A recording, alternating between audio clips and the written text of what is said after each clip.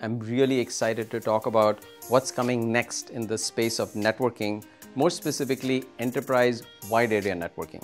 Today, we live in the world of a cloudified, hybrid, distributed environment where there are users everywhere and applications everywhere. Our customers are very much looking at integration of security and networks. They're looking for business outcomes, which is secure and resilient and performant business outcomes. And to do that, they need to have a single network and security operation.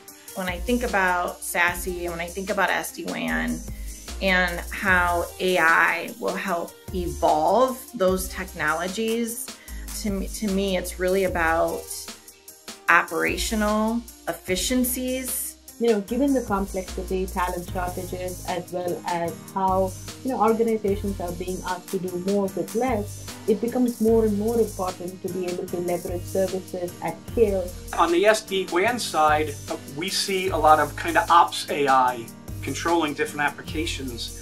Everyone wants solutions that are simple to deploy. Often we see solutions claiming to be single vendor SASE, but they are really cobbled together from multiple disjointed products.